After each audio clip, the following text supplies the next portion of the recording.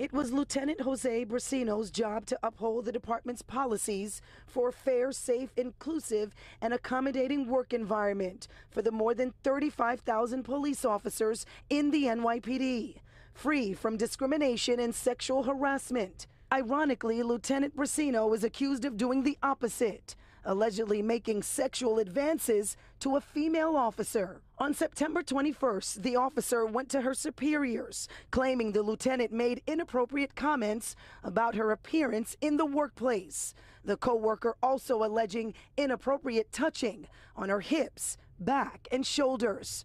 Briceno is also accused of sending the officer a picture of his private parts. The next day, the department took action against the lieutenant, who has served for 17 years. In a statement, a spokesperson for the NYPD said the lieutenant has been suspended without pay. The investigation into this case is active and ongoing. Briceno joined the department in 2004 and rose through the ranks. Just 2 years ago, he was assigned to the Office of Equity and Inclusion. That office oversees the department's Equal Employment Opportunity Division.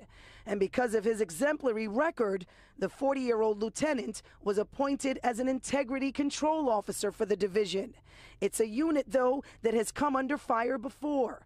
Earlier this year, former head of the EEOD, Deputy Inspector James Cobell, retired amid allegations he posted threatening racial slurs on a popular chat room used by fellow officers.